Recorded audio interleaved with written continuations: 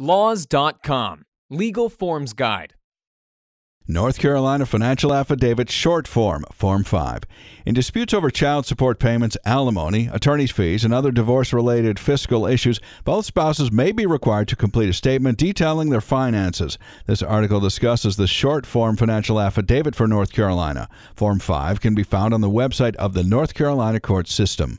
Step 1. Enter the number of the court hearing your case, the county and state at the top of the form. Enter the name of the petitioner and respondent, as well as the case number you have been assigned. Step 2. Enter all information requested about your primary employer on the first page. Step 3. On the second page, total all other sources of income. Next, total all deductions withheld from your wages. Subtract your deductions from your income to figure out your total net income. Step 4. On the third page, detail your average monthly expenses. Step 5. Below this, list all assets and note its value, as well as whether one or both spouses owns it. Enter half of the value under the columns for petitioner or respondent if it is marital property.